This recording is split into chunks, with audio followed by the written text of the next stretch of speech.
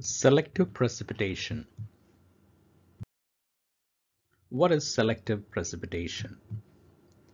Selective precipitation is a technique of separating ions in an aqueous solution by using reagents that precipitates one of the ions at a given time, taking advantage of the knowledge of solubility product or Ksp values.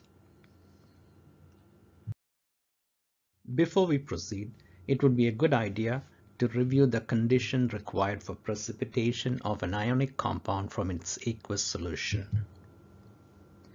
In the previous lesson, we had learned that the precipitation of an ionic compound from its solution will only take place if the ion product of the compound is greater than the solubility product. Or we can call it the trial ion product should be greater than solubility product, or written as Qsp is greater than Ksp. This is very similar to Qc and Kc, which you learned earlier when you studied Le Chatelier's principle.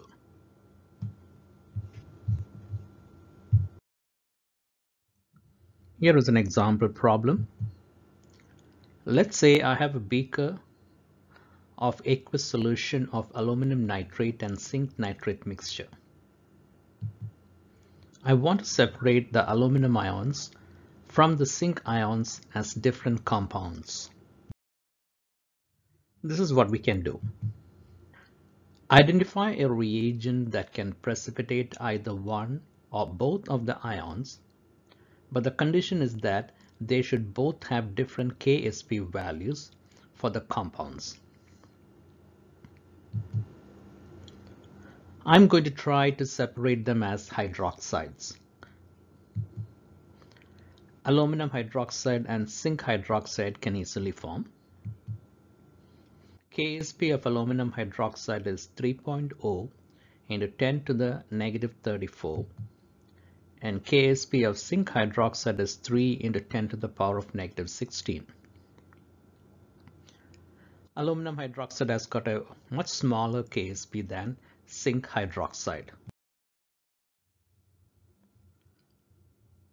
Let's look at which of these compounds have a higher solubility when we compare the Ksp values. The molar solubility of aluminum hydroxide is lower than the molar solubility of zinc hydroxide because the Ksp of aluminum hydroxide is smaller than the Ksp of zinc hydroxide. Or in simple terms, the solution that is above aluminum hydroxide has to be saturated if you have to get a precipitate.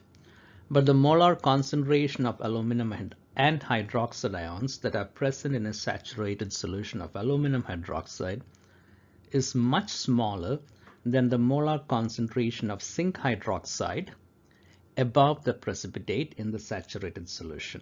So a lower concentration of aluminum and hydroxide ions are sufficient to precipitate only aluminum hydroxide. And if you want to precipitate zinc hydroxide, the concentration of the zinc and the hydroxide ions have to be higher.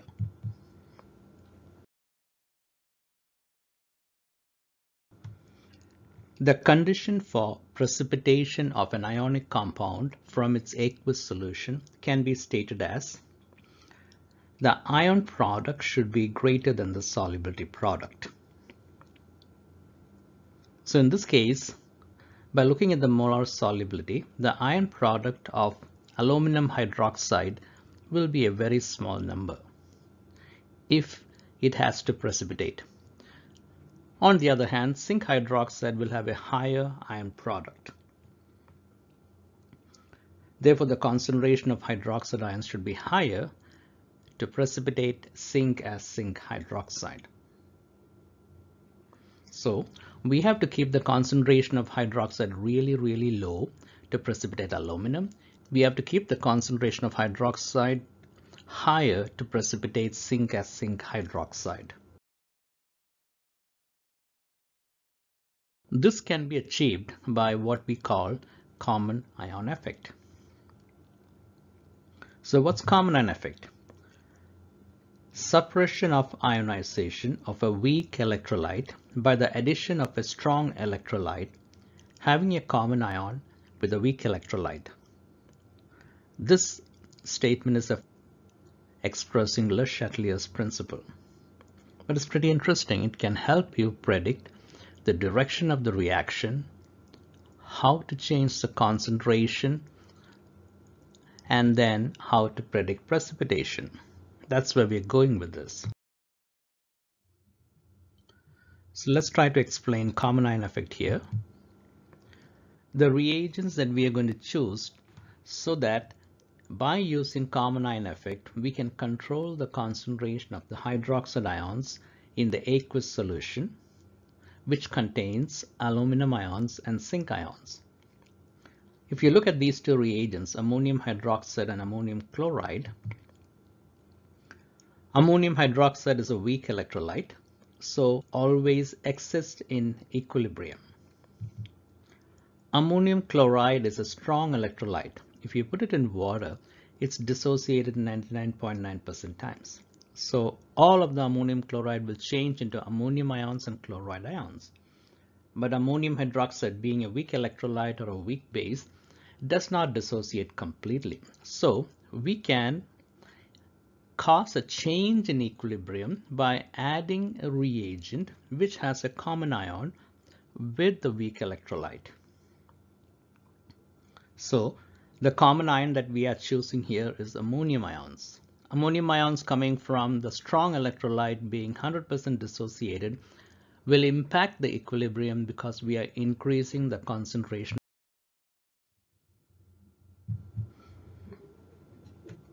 So if we add ammonium chloride to ammonium hydroxide, the NH4 positive ions in NH4Cl will cause a shift in equilibrium of NH4OH. This shift will cause the hydroxide ion concentration to decrease. This will not allow the ion product to exceed the Ksp of zinc hydroxide. So zinc hydroxide will not precipitate. Only aluminum hydroxide will precipitate. So this is the equilibrium, ammonium hydroxide, the weak electrolyte. So if you increase the concentration of ammonium ions by adding NH4 positive, what would happen is, in Le Chatelier's principle we have learned, if you increase the amount of products, the equilibrium will shift left, producing more undissociated ammonium hydroxide. If that has to happen, the hydroxide ion concentration has to go down, thereby decreasing the molar concentration of hydroxide ions. And in such a scenario, the ion product of zinc hydroxide will not exceed the Ksp of zinc hydroxide. Therefore, it's safe to precipitate only one of the ions because aluminum hydroxide has got a very low Ksp. Therefore, it will easily exceed the Ksp, or the ion product will easily exceed the Ksp of aluminum hydroxide, thereby precipitating aluminum hydroxide only. The solution will be unsaturated with respect to zinc ions and hydroxide ions. Therefore, we can precipitate one ion at a time, and this is what we really refer to as selective precipitation. So what I explained, once again written here, with this information of common ion, we can selectively precipitate aluminum hydroxide first, filter and remove the precipitate of aluminum hydroxide, and the clear liquid that we get, which is a supernatant, will now contain only zinc ions. It can be precipitated as a hydroxide if you add a strong hydroxide like sodium hydroxide to increase the concentration, or we can also precipitate zinc as zinc sulfide by adding ammonium sulfide or hydrogen sulfide to the mixture.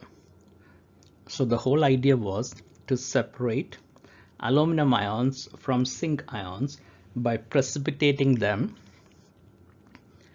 as different compounds. So we achieved the objective of selectively precipitating one ion at a given time.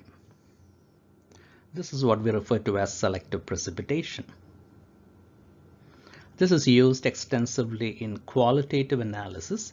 For instance, when you are testing water, you want to test the presence of different metal ions or anions, and we can actually use selective precipitation to precipitate one ion at a time and detect the presence of the different metals that may be present in drinking water.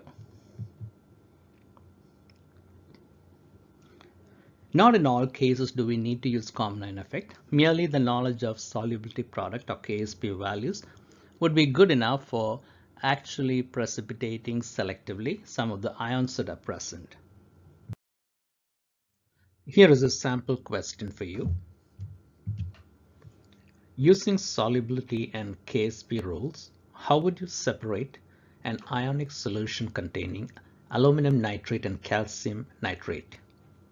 Here, you are expected to separate aluminum ions as an aluminum compound and calcium ions as a calcium compound. That would mean it's a selective precipitation. And the second question would be, using solubility and Ksp rules, how would you separate an ionic solution containing sulfate ions and chloride ions? These ions come from sodium sulfate and sodium chloride. Again, you can look at the solubility rules of compounds that are formed by combining with metal ions, for instance, lead sulfate, calcium sulfate, etc., or for chloride, like silver chloride or lead chloride, and then use that information to make a flow chart to write the sequence of steps that you would take to separate one ion at a given time. That's it for now.